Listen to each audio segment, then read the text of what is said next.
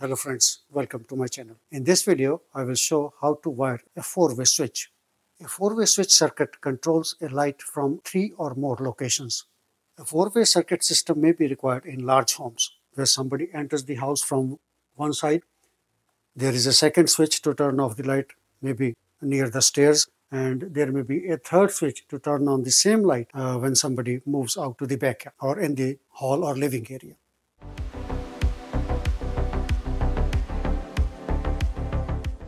This is an important caution. The procedure shown in this video is for information and education purposes only. If you are not comfortable working with electrical wiring or electrical equipment, I would strongly suggest that you hire a licensed electrician. Working with electrical wiring or equipment can be dangerous and can cause serious injury if not handled properly. Before undertaking any kind of electrical work, always make sure that you follow your local electrical safety code.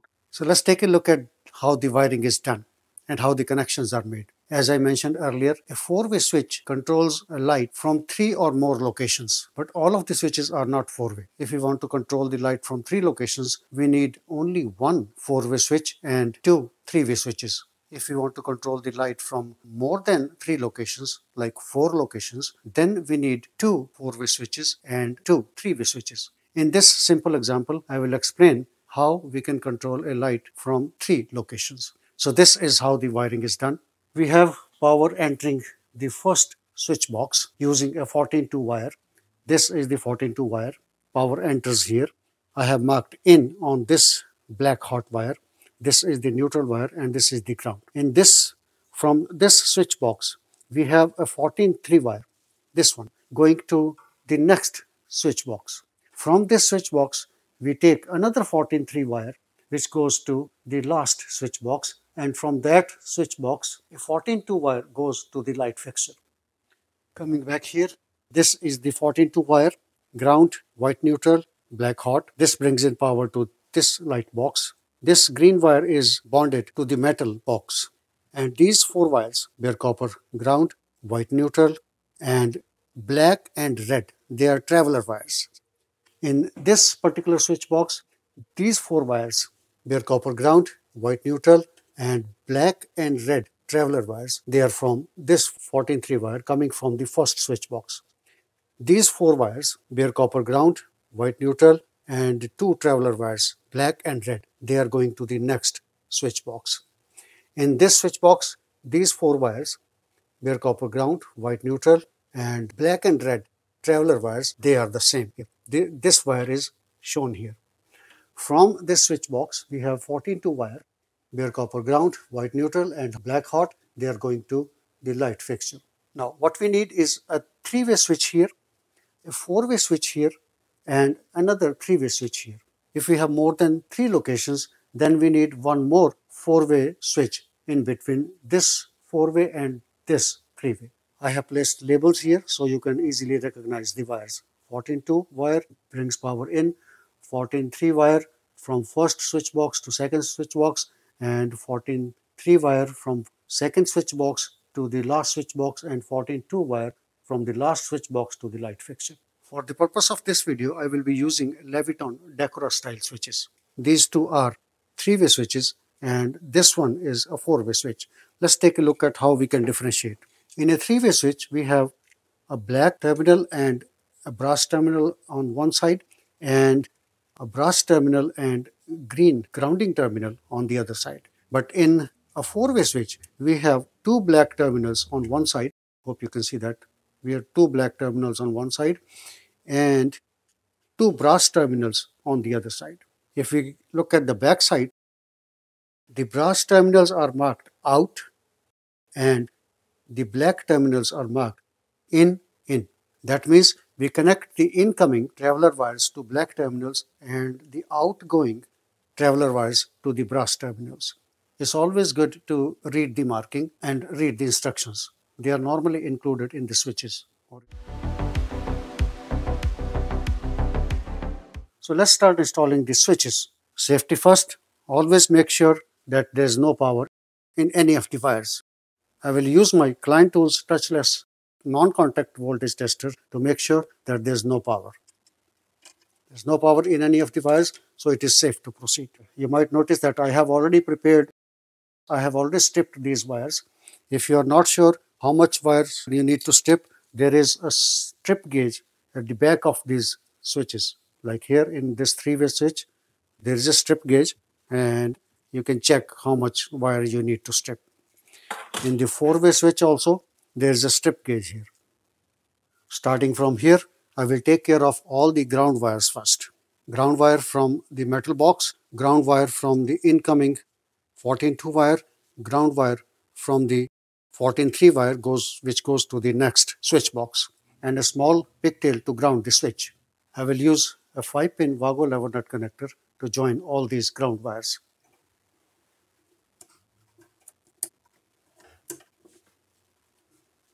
I will keep this out and push all the others into the box. White wires are not connected to the switch. I will use a 2-pin Vago lever nut connector to join these white neutral wires and push that inside. Next, I will connect the 3-way switch. Starting with ground, this ground pigtail is connected to the green terminal. The black hot wire which brings in power is connected to the black screw. I have just pushed the wire under the brass strip. You can also make a hook and tighten the screw. We will keep the red wire up here on the right side. Once again, I will push the wire under the brass strap and then tighten the screw. The black traveler wire is connected to the other brass screw on left side. Next, I will connect the 4-way switch. But first, I will take care of the ground wires here. Ground wire from the incoming 14-3 wire, ground wire from the outgoing 14-3 wire, ground pigtail from the metal box, and I will use a pigtail to ground the switch. Once again, I will use a 5-pin Vago lever nut connector to connect all ground wires. I will keep this pigtail out and push all other wires inside the box. The white neutral wires are not connected to the switch, so I will use a 2-pin Vago lever nut connector to join these two and push the wires inside the box. Now the switch. Keeping Leviton upright, look at the marking. In is marked here, so the two incoming traveler wires are connected to the black screws. And because I kept the red wire on top, I will keep the red wire on top.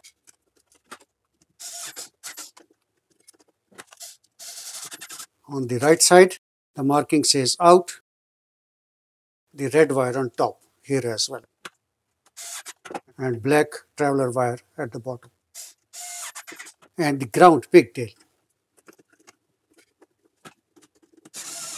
Over to the last switch. I will take care of the ground wires first. Ground from the incoming 14-3 wire, ground from the outgoing 14-2 wire, a ground pigtail connecting the metal box, and one more ground pigtail that I will connect to the switch. I will use a 5-pin Vago lever nut connector to connect all these ground wires.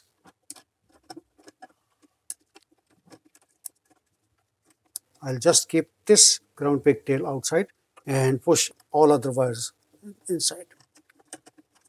I will use a 2-pin Vago lever nut connector to connect the white neutral wires because they are not connected to the switch, and push these wires inside. Next, I will connect the switch. Ground wire first, keeping Leviton upright. The ground wire is connected to the green.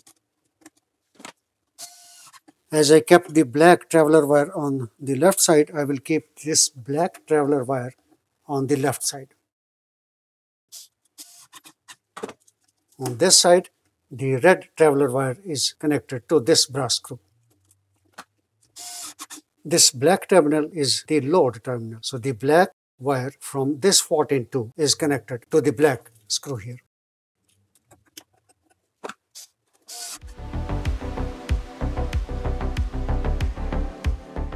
Let's take another look at how we have connected the switches. The first switch is a 3-way switch. The incoming black hot wire is connected to the black terminal here. The red traveler wire from this 14-3 is connected to the top brass terminal. On the left side, this black wire is from the 14-3 wire. It is connected to the brass screw. And the second switch is our 4-way switch. On the left side, we have two black screws, and the two traveler wires from this 14-3 are connected here. Red on top, black at the bottom. The right side is the outgoing side, and these two traveler wires are going to the next switch box. Once again, I have kept the red wire on top and black wire at the bottom. And the last 3-way switch, on the left side, this is the black traveler wire coming from the 4-way switch, and on the right side, this is the red traveler wire coming from this 14-3 wire. This black wire is from this 14-3, and this is the load wire going to the light fixture. And because I'm using metal boxes, it is better to wrap some black tape around the terminals. If you have the plastic J boxes, you may not need that. Wrap it twice to make sure that the terminals do not touch the ground wires or the metal box. I will now push these wires into the boxes and tighten these screws.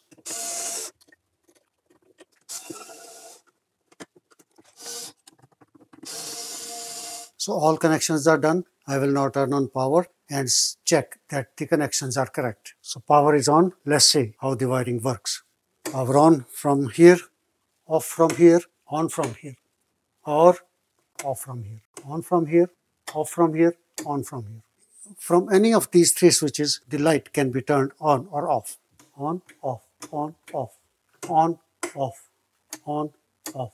Off from here, on from here, off from here. Now it's just a matter of covering the switches with wall plates.